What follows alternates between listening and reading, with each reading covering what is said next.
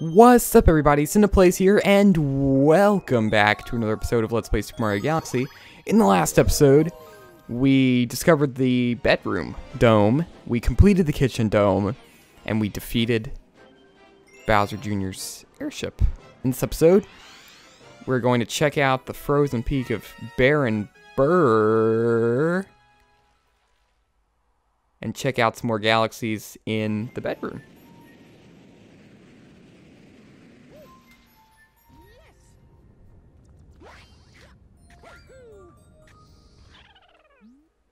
Hey, old man, are you practicing how to skate too? Well, why don't we play a game? Can you catch me?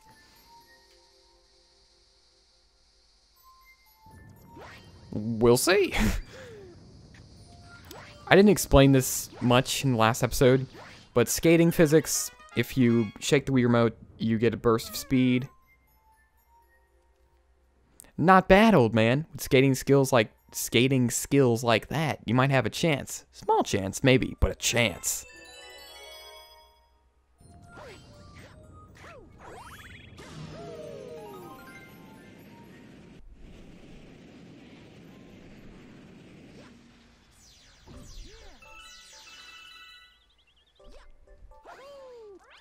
Yep, skating physics. Pretty simple. Little cool thing I showed last time was that if you're skating, you can do that.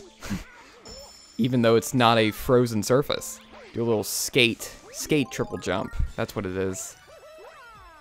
Or in that case, a skate double jump. But, you know, whatever. Let's not argue over details.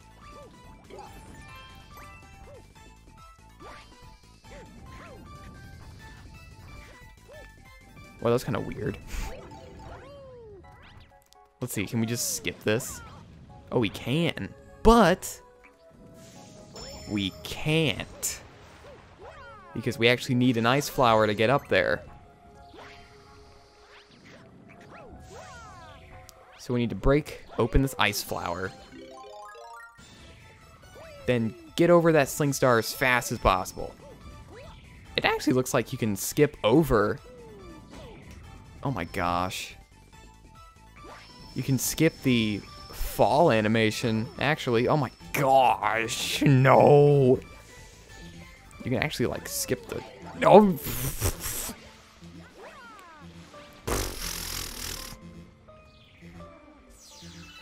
Here's this guy gonna show up? Or no? Does this thing have coins in it? Does this thing have coins in it? I could use a coin block right about now. Because this water is so cold, it will actually hurt you.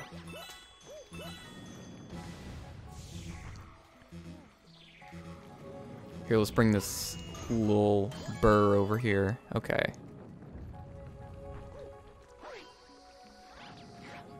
That makes me a little more comforted.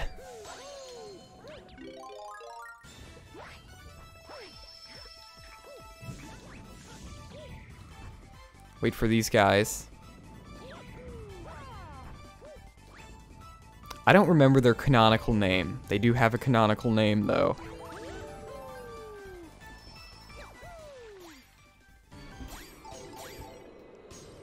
Here we go. Baron Burr. Now, I think you're supposed to actually get an ice flower and sort of skate up there. I think it's entirely possible to just make your way up there using some acrobatics. Or maybe not. You know what? Let's just do it the dev intended way. It would just be easier.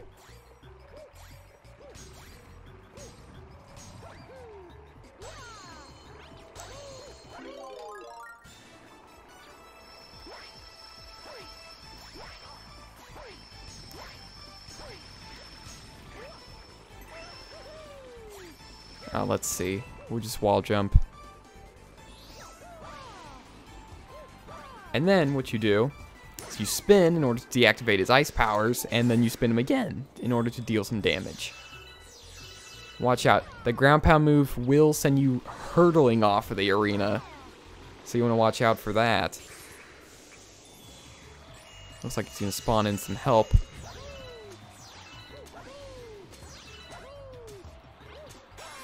Overall, a pretty easy mini-boss.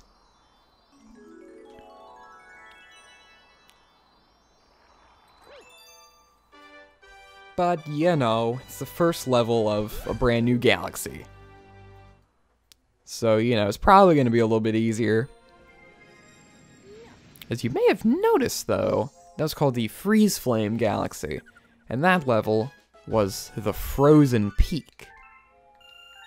And if it's freeze flame, then there's a cosmic comet. Of course. Of course. Of course. Frosty Cosmic Mario Race. Of course, of course. Naturally. Okay, let's see if we can get our trick to work again. Even though it'll be, like, basically useless here.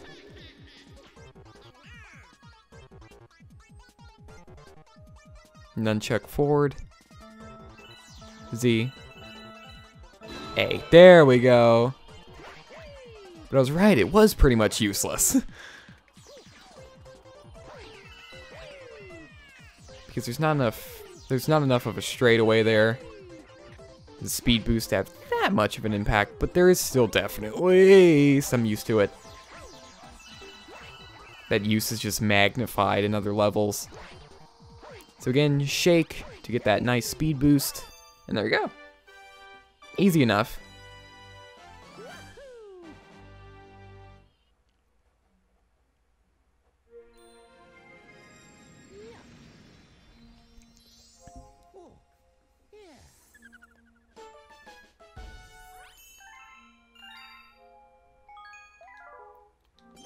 But what I was building up to was actually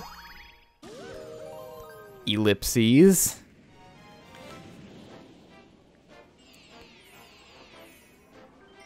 Here we go, Freezeflame's Blistering Core. I'm gonna be real with you. The first level's way better. This one isn't bad either. But instead of chasing a penguin, we have to fill in some star chips.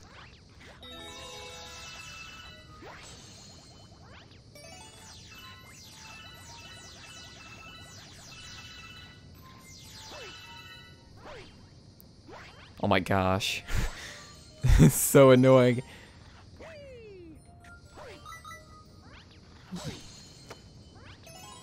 Yeah, it's also annoying.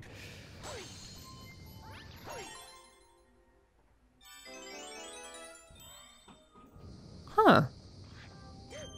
I don't think we've ever seen star chips form a pull star before.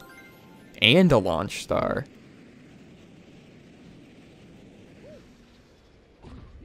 Whew. These heat waves are distorting our view.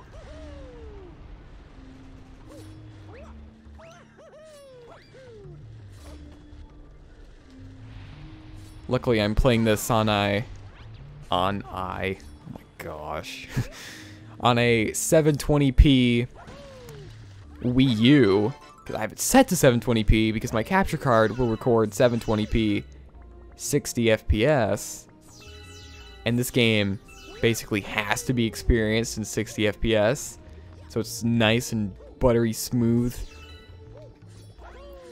But like, if I have my Wii U set to 1080p, then it won't do 60 FPS. You're really only getting a slight boost in resolution, and it's not worth it when this game looks this good in 60 frames per second. And plus, the original game only displayed at 480p anyways, at least from my understanding, so you're not gaining that much by putting your Wii U up to 1080. But I say that because I would imagine these little heat lines would look hideous on a 480p display. Like, gosh, like smudgy, even more smudgy by the heat waves or whatever. Man, that would look kind of bad. But, you know, we're going through this level here. Wow, that's bad. The camera movement looks really weird. And this level just has not been kind to me.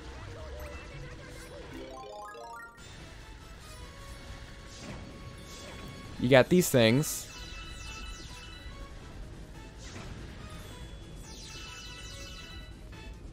Let's see. Oh my gosh. I'm gonna lose my life shroom. Darn it.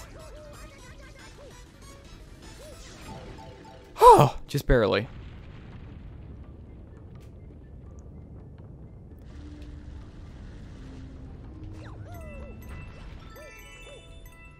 Climb up here.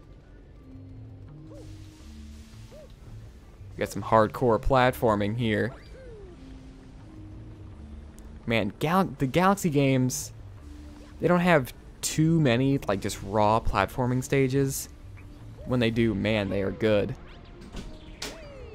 This level is an example of, really good example of Galaxy platforming. Can I just, like, tank this? We're damage boosting because we are hardcore speedrunners. Oh yeah, hardcore speedrunners. Okay, I was wondering if that platform was going to let us grab a star. And it does, so that's good. Here, let me get the microphone closer to my face. There we go. It'll probably sound better. Or worse. You know, if I get right up next to it, I'm just, like, peeking all the time. There we go. That looks a lot better. Do I want to save? No, I don't want to save my game. There's still another mission in Freezeflame we have to do.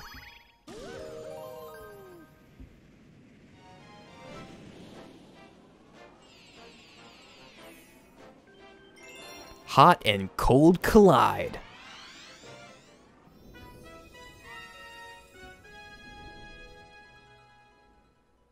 Pretty self-explanatory. That's where we That's where we get to see a lot of these gross frame drops. Because, you know, you gotta render all of these particle effects. Things can get kind of chunky.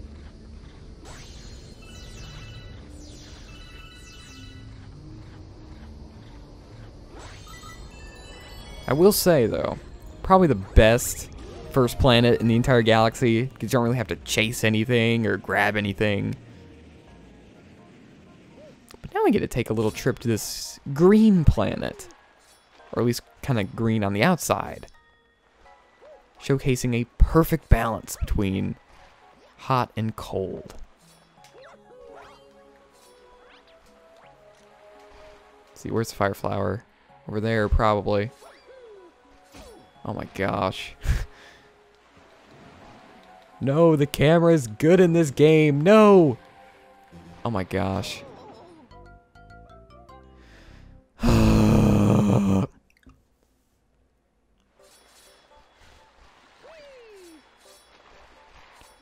Yeah, that water is cold, and you will take damage. So watch out for that. Yeah, right here we'll open up this door.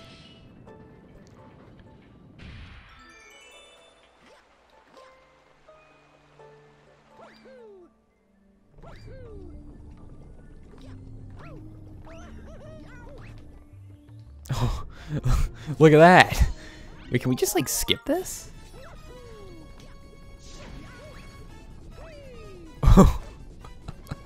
Oh my gosh. Okay.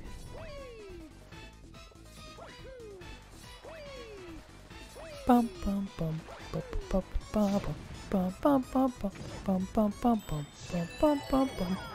Okay. I didn't know if I was going to make it or not, but I did. Wow, that is by no means the intended way to do that, but it's just so easy. It's like the developers probably, like, for some of these shortcuts, the playtesters found them, and then they were like, hey, these are cool shortcuts. I'm sure some of these had to be intentional.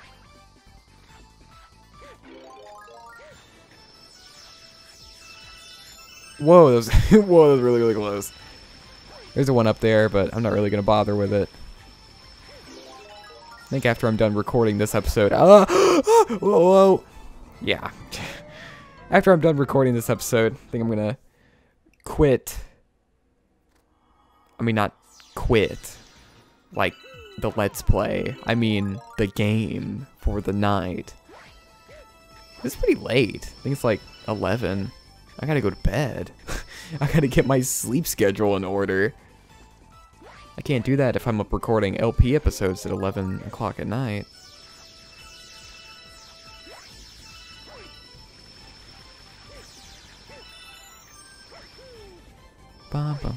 Can I make it? Here, let's see. I did not grab the ice flower. Oh, yes! I missed some of the star bits, though. Not happy about that. Because I know when I go back and rewatch this episode, I'm going to be like, darn it, me. I missed those star bits.